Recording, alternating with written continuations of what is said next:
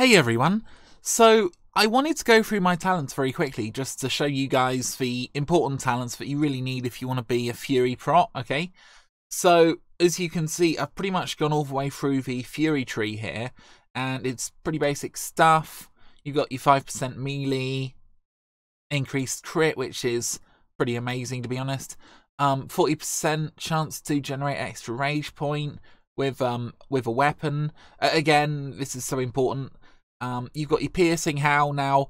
Honestly, piercing howl is just fantastic for tanking because you can slow all the enemies down around you, okay? If any enemies run off, for example, because, you know, someone else has aggroed them, then again, piercing howl will mean that there's a 50% reduction in their speed for 6 seconds. We've got improved battle shout, which again, I believe generates more threat than your standard battle shout. 25% extra battle shout effect is absolutely massive. 3 points in dual wielding.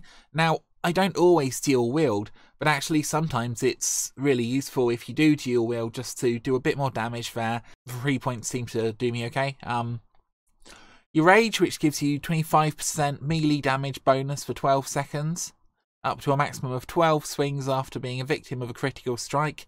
Again, this ability is slightly counterintuitive because as a warrior, you don't really want to be critted at all, and the higher your defense is, the less you will be critted.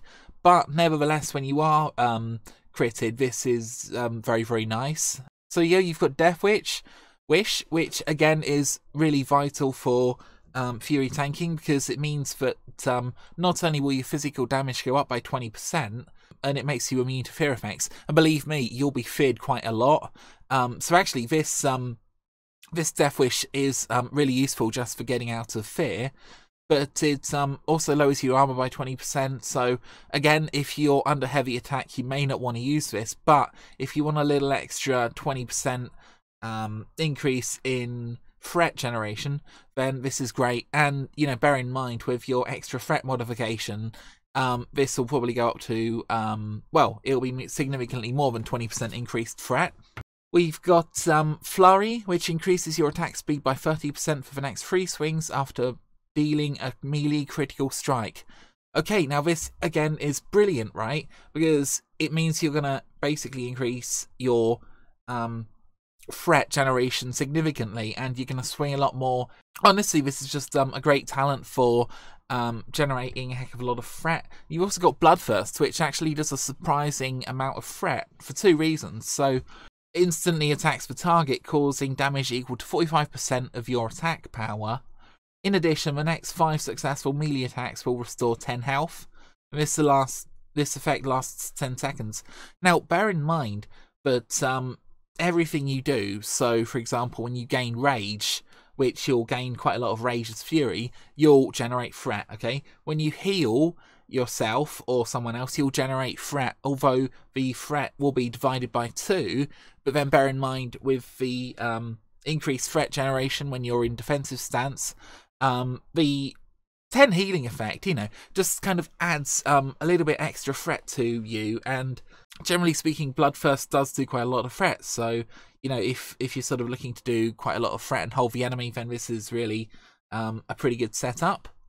And, okay, the protection talents here are probably just as important, but actually way more important. So, 5 points in shield specification, okay?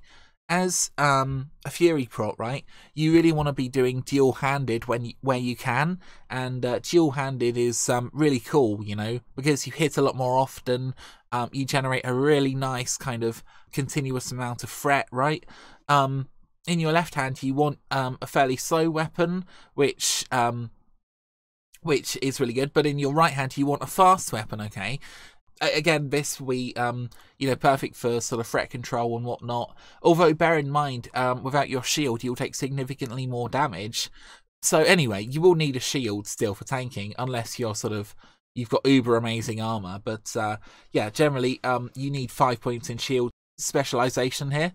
So it increases your chance to block attacks with a shield by 5%, and has a 100% chance to generate 1 rage when a block occurs. So again, blocking is massive, and it's also incredibly important if you want to do some like really serious tanking in a big raid or something. And you only want 1 point in improved shield block here. So allows your shield block ability to block an additional attack and increases the duration by 0.5. So, okay, only 1 point here because 2 points is completely pointless. Doesn't really do anything apart from increases the duration, which, who cares about that anyway? To be honest, I've got 3 points in toughness, right? Which gives me a 6% armor boost. It would be nice if I actually had 5 points in here. But, you know, heck, I've only got 3 points. But nevertheless, this is still pretty important, you know. Although, to be honest, your items are still by far the most important thing. Okay, so you're basically losing 4% armor value, so you're going to take slightly more damage, but it's not actually that significant, especially if you've got Defiance. Increases threat generated by your attacks by 15% whilst in defensive stance. So, again, this is absolutely mandatory if you want to tank, right? Because you really need that extra 15% threat. Okay, let's go for improved Blood Rage, which increases the instant rage generated by your Blood Rage ability by 5 points. So, Blood Rage is obviously a good way of getting a lot more rage. But, to be honest, this is the really good one that we need. Last Stand. So, when activated, this ability temporarily grants you 30% of your maximum hit points for 20 seconds. After the effect expires, the hit points are lost. So, I can't tell you how many times this has sort of saved my life. Especially if, I don't know, if the healer is busy doing something else, or you're taking a lot of damage, then, you know, an increase of 30%, right, is absolutely huge. So that's kind of why I put 3 points here, and I could have put an extra 2 points in here, to be honest, and had another point to spend down here or something. But no, honestly, I just really enjoy Last Stand, okay? And also, I haven't looked into this, but I should imagine increasing your maximum hit points by 20% would actually generate some threat. Though, don't quote me on that, but heck, I'm just thinking off the top of my head. Improved Sunder Armor reduces the cost of your Sunder Armor ability by 3 points. So, again, as any kind of tank, right, Sunder Armor generates quite a lot of threat, and you also, if you're tanking an enemy or something, and, you know, it's like a big boss or something, you really want to bring him down as quickly as possible, and Sunder Armor is absolutely vital for this. And actually, the 3-point rage reduction is quite a lot. If you cast it 3 times, that's well, that's obviously 9 points of rage that you've kind of saved that you can use for something else. But it also means that you can apply Sunder Armor far more quickly than you otherwise could. And I got a question. Why don't I just go for Pure Protection? Now, I could obviously go Pure Protection, and I have in the past, but there are quite a few advantages to Fury, like I've just covered. So, for one, the Piercing Howl is brilliant. Secondly, your rage generation is going to be probably quite a bit higher with Fury, and you've got quite a few different procs and stuff. So over the duration of a longer battle, you'll sort of have a real advantage if you want to basically generate more sort of rage, more damage. It's also, quite frankly, a lot more fun in PvP to be Fury, right? Than it is to be Pure Protection, because Protection's kind of great, but, you know, there's so many cool things here. So, for example, your Bloodthirst, if you've got a decent weapon, your Bloodthirst can actually generate a lot of damage to the enemy too, which, you know, is obviously great. Your 5% crit chance, again, crits don't do any bonus threat generation to the enemy, but what they, well, obviously, if you're going to do more damage because you've crit, then it's going to do extra it's going to generate extra threat anyway. Anyway, I just wanted to give you guys a quick explanation, and I really hope that you guys enjoy the video here. So thank you very much, and that's my talent build.